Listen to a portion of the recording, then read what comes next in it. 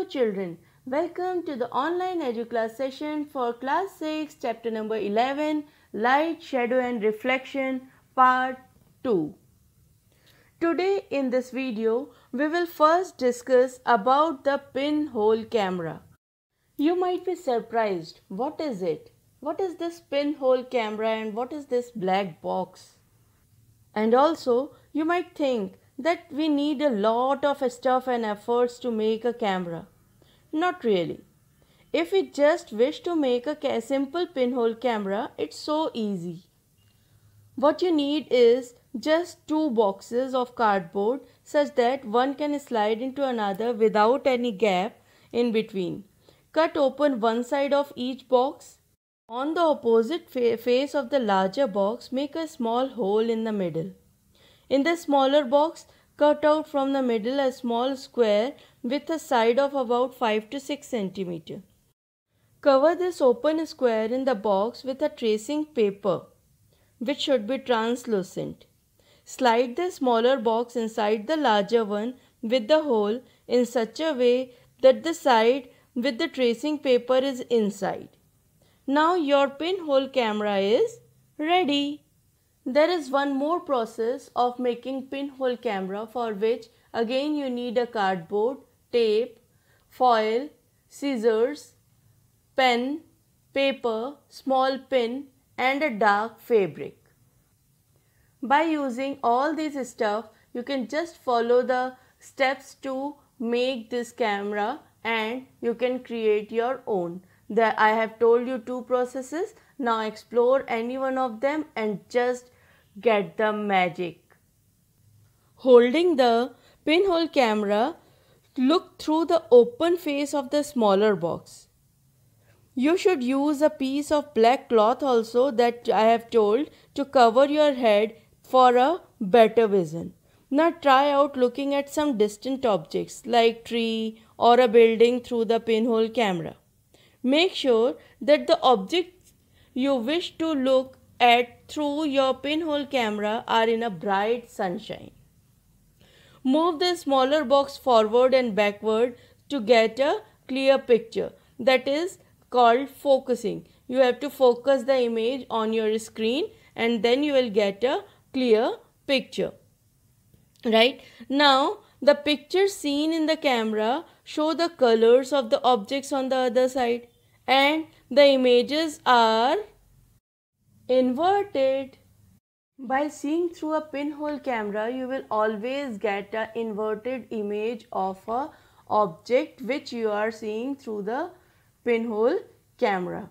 Okay, now let's image the sun through your pinhole camera. For that, you need a little change setup, for which you just need a large sheet of cardboard with pinhole in the middle. Hold the sheet up in the sun and let its shadow fall on the clear area. You will see a small circular image of the sun in the middle of the shadow of the cardboard sheet. Okay, look at these pinhole images of the sun when an eclipse is visible from your location. You will notice a part of image of sun gradually becomes darker as the eclipse starts. Take care, never ever look directly at the sun. This could be extremely harmful to your eyes. There are interesting pinhole cameras in nature. Sometimes when we pass under a tree covered with large number of leaves, we notice small patches of sunlight under it. These circular images are actually pinhole images of the sun. The gaps between the leaves act as pinholes. These gaps are all the kind of irregular shapes, but we can see circular images of the sun. So children, a pinhole camera is something which consists of light-proof box, thin film for a screen and a small aperture to allow the passage of light rays. Also, the light from outside enters through the small hole and forms an image which is inverted in nature. Right? By this, we can say that the formation of shadows and pinhole images are possible only if the light moves in a straight line path. Let's confirm it by using a piece of pipe or a long rubber tube and light a candle and fix it on the table at one end of the room. Try watching that light source through the pipe. You will find that the light of the candle is visible through the straight line pipe, but if the pipe is bent in nature, then you won't be able to see the candle or the light. This proves that the light is always traveling in a straight line path, isn't it? That is why when opaque objects obstruct the path, a shadow is formed. We all use mirrors at our home. You look into the mirror and see your own face inside the mirror. The thing you are seeing inside the mirror is the image. That is called the image, and it is actually the reflection of your face inside the mirror. We also see reflection of other objects that are in front of mirror. Sometimes we see reflection of trees, buildings and other objects in water also, of any pond, lake, etc. As the surface of pond or lake are acting as mirrors. A mirror is actually a surface usually consisting of a glass that reflects light incident on it or to form clear erect images.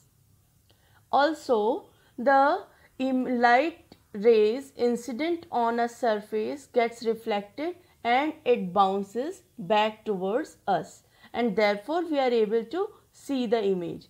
Any surface that is really well polished or shiny can act as a mirror. This phenomena of light bouncing off the surfaces is known as reflection of light.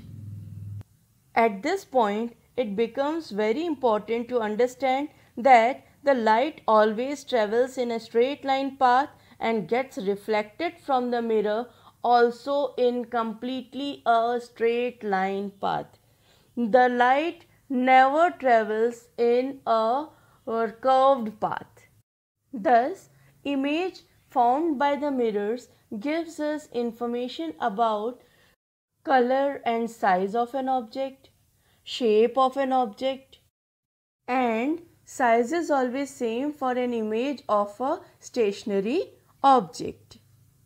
And thus, mirror reflection always gives us clear images of the object reflecting inside. Children, sometimes when we look into the mirror, have you ever observed that our right hand feels towards left and left hand feels towards right? A plain mirror reflects light regularly, so it produces a clear image of the same object. Right. Now, if the image appears of same size and at the same distance as the object, so why it is turning left or right? That is because when an object is reflected in a plane mirror, left appears as right and right appears towards left. So, this process is actually known as lateral inversion. There are so many alphabets also which are following this lateral inversion. Right? So, keep observing those alphabets, and here I am showing you picture also for those observations. Right? Now, one more observation, children. See the size of shadow when it is in the morning and when it is turning afternoon, it is getting shorter and shorter. So, the image of any object is longest during the morning and evening, and it is shorter in the afternoon. So, children, this is all about today's video. Keep learning, keep exploring more, and we will meet again in the next video. Till then, thank you.